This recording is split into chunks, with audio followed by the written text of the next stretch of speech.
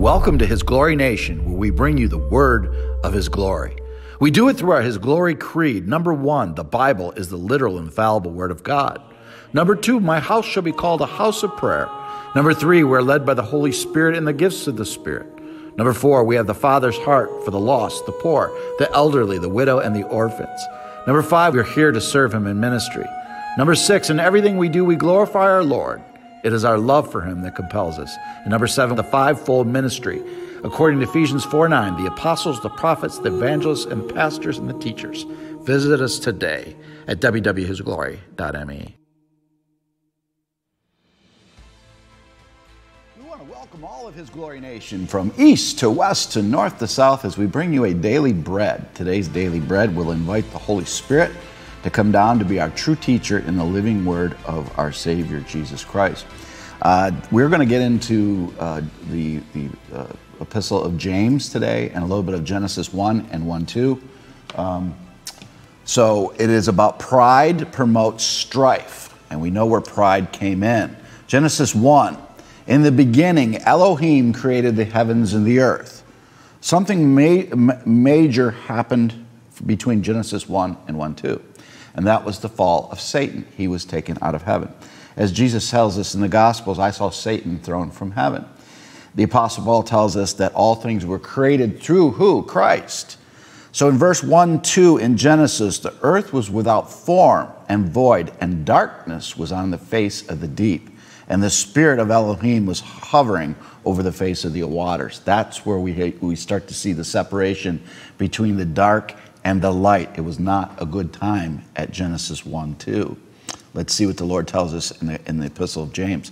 Where do wars and fights come from among you? Do they not come from your desires for pleasure, for war that you remember? Why do we go to war? Why have there been wars year in and year out? It's about pride, power, greed, more. You lust and do not have. You murder and covet and cannot obtain. You fight and war, yet you do not have because you do not ask. You're not asking with the heart of Christ. You see, we're in a war today for the salvation of the country of the United States of America. We're at a war in the world with many, many things, and strife and pride and lust and power. It's exactly what James is talking about here. This is a spiritual war. We need to stand up in His name's sake. You ask and you do not receive because you ask amiss, that you may spend it upon your pleasures. When you pray to the Lord, you're asking for your pleasures. You don't ask for your pleasures. God is not putting us in this life for our pleasures. We ask for His purpose and His glory to be fulfilled across the world. And that is what true life in boot camp is all about, to know His will. He goes on to say, adulterers and adulteresses, you do not know that friendship with the world is enmity with God. So if you're a friend and you're in love with the world self, the beast system, and you're living for the world, not in the world, but living for the world and in the world with the world, you're against the Lord, because God is telling you that what is the difference is light and dark. You have to choose. Whoever therefore wants to be a friend of the world makes himself an enemy of God. You cannot love the world and God as well. Or do you think the scripture says in vain, the Spirit who dwells in us yearns jealously, but He gives more grace. Therefore He says, God resisted the proud, but gives grace to the humble. So true. God resists the proud and gives grace to the humble. That is the biggest factor that the Lord is working on us in our wilderness period. When He's molding us, He's shaping us. He is the potter, we are the clay. He's getting the leaven out of the bread. It's the pride. Leaven in the bread was always an idiom, is an idiom throughout the scripture. That pride puffs up, the yeast puffs up in the bread. And if the pride and the sin lets go, it spreads throughout the loaf. As He's telling us, God resists the proud, because pride is about you. It's what you think you can do instead of giving it up for His purpose and His glory. That's what threw Satan out of heaven. But gives grace to the humble. Grace comes to those who humble themselves and bow to His glory. Humility cures worldliness. Therefore submit to God, resist the devil, and he will flee from you. There should be a little clause in the sentence of the Bible. He'll flee for you for the season, but He will come back again. That's why we have to have the full armor of God, the 5 defensive weapons, the 2 offensive weapons, the Word, the sword, and praying in the Spirit, the carpet bombing of the enemy. Draw near to God, and He will draw near to you. That's so simple. But what we don't do that. If we draw near to God, and how do we draw near to God? At getting in His Word. Once you get into His Word and you open it up with your heart, He will open it up and He will touch you in the heart. That's how we grow near to Him. Cleanse your hands, you sinners, and purify your hearts, you double-minded. Lament and mourn and weep. Today is the 9th of Av as we lament, mourn, and weep.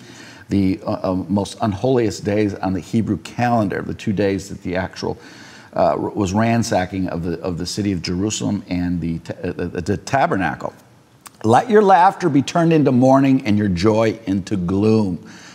Humble yourself in the sight of the Lord and He will lift you up. If you humble yourself and get down on your knees and He sees it in your heart, He will lift you up. He's the one that lifts us up. And we bow to Him and only Him. Do not judge a brother. Do not speak evil of one another, brethren. He who speaks evil of a brother and judges his brother speaks evil of the law and the judges of the law. But if you judge the law, you are not a doer of the law, but a judge. There is one lawgiver who is able to save and destroy. Who are you to be a judge of another? So we can't judge the condition of someone's heart. We don't judge somebody. People always ask us, well, some places the Bible says you can judge, and some places it says you cannot judge. It's very simple. When the judgment, if somebody is sinning inside the church against God's precepts and commandments, we are as the church to do it in a loving manner and set them on the right path. But we're not to judge the content of the context or the condition of one's heart.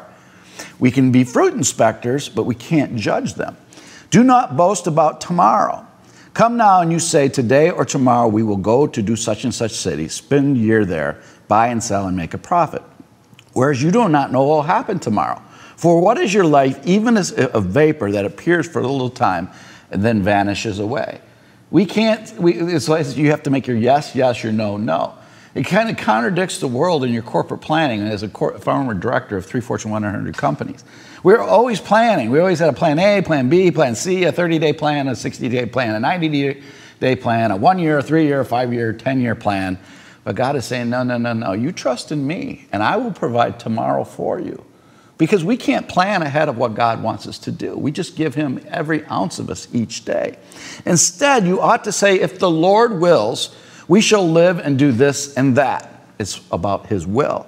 But now you boast in your arrogance, and all such boasting is evil. We can't boast in our arrogance. Pride is the hardest thing to overcome. Pride is the last, usually the last, that and money, because money can go into pride as well. The last obstacle for God to be able to use us for His purpose and His glory, because God cannot use the pride. Pride is what has to come down. We have to be humble. It's His glory, not our glory. And that's the thing that we always have to remember. We do it for Him, and we do it because we're servants that love Him with all our heart, our soul, and our mind, not for any vain reasons. One of the 10 Commandments, thou shalt not use the Lord's name in vain, is not a vocabulary word. It's how we treat Him in ambassadorship. Are we doing it for vanity? Are we doing it for our own self-pride? Are we doing it for money? Are we doing it for image? Are we doing it from our own glory? Or do we give it all to the glory of God? We have to be humble, and that's what He's looking for. Humble, humility, a humbled servant. That's why we're called bond servants. We choose to serve the Lord. Therefore, to him who knows to do good and does not do it, to him is a sin. If you know it's to do good and you don't do it, it is a sin. If you know it is to do good and it's God's precepts and commandments, we are to walk forward hand in hand for His purpose and His glory. We pray that James 4 has been a blessing to you in this daily bread. Go in His shalom today. God bless you.